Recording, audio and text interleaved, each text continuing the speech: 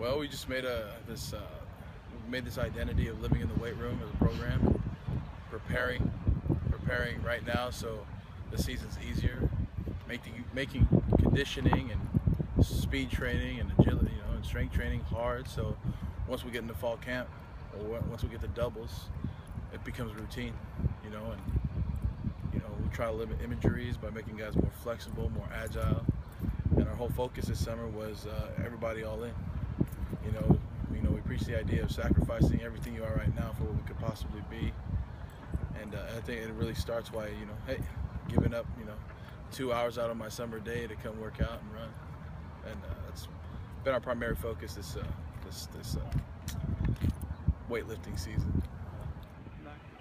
Nothing really. I mean, it's just a new guy sitting the head coach position. We try to build an offense and defense around the talent that we have, putting the right guys in the right places. We try to use the right 11 that play well together, that are consistent in all their fundamentals. So nothing's really changed. It's just a younger face. Offensively or strength, I think we're going to be at the skill position, the receiver position, with Ethan Snow returning as two-way starter last year. But then he's got a host of young guys that have playing experience at different positions that are stepping up, from seniors to first-time senior players to juniors and a couple of sophomores rolling in that role. Our O-line, we're replacing all 5 guys from last year, has a lot to prove. And I think they're going to be the big question mark going into fall camp. At Cove, we solidified a group of about 8 or 9 guys that could possibly play, but our offense is pretty much the same.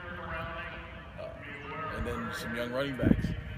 They are, but when you don't have all that experience at the game speed that the varsity game plays, it's kind of different. Sure. So that true test will come that Friday night in September, where whoever wins the job, 2 high safeties, 1 high safety. Yeah. Okay, what's this guy doing?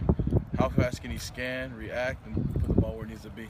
So, And I think so. We've got a couple young guys pushing a bunch of juniors for starting time. Some sophomores really grasping the defense or the concepts we're trying to do, and understanding where they need to be and how they need to make plays. We want to hang our hat on defense, on fundamentals. Pursuit to the football, tackling well, and limiting big plays. And that's what we emphasized last year. And our defensive philosophy is the same. Just different guys.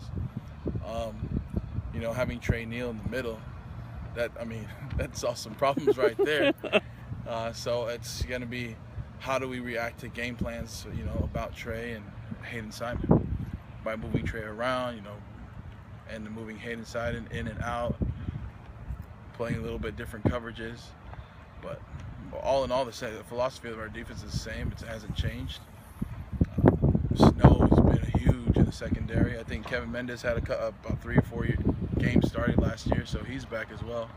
The safety position, we've plugged in some young guys, but young, athletic, long, rangy guys, so they can defend the pass over the top and run downhill.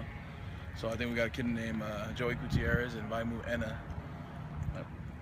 Joey's about 5'10", Vaimu's about 6'2", 185, and can run like an antelope. And I think his wingspan's like 6'6".